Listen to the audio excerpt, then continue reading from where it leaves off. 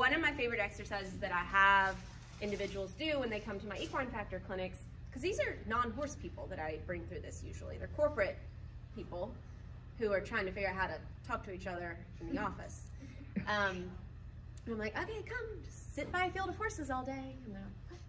So part of the day includes parking yourself in front of a pasture and watching the horses for 30 minutes. Not talking or looking at your phone for 30 minutes. Not talking to anyone for 30 minutes. And just write down what you observe. If you haven't done that in years, I challenge you to carve out some time in your schedule in the next 2 weeks to get that done. Not only will it renew your sense of awe and inspiration with horses, but you'll learn something, I guarantee it, about the horses that you think you already know.